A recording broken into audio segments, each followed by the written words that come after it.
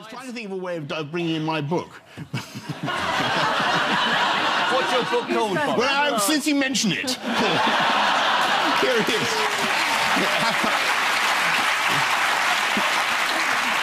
Can I have a look at it? Yeah, you can have a copy. No, I didn't want a copy, I just want to look at it. I'm going to look up Princess Di in the index.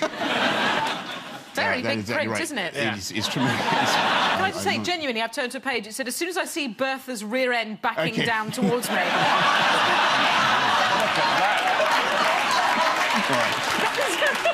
Never mind, you must listen. I don't want you to spoil it.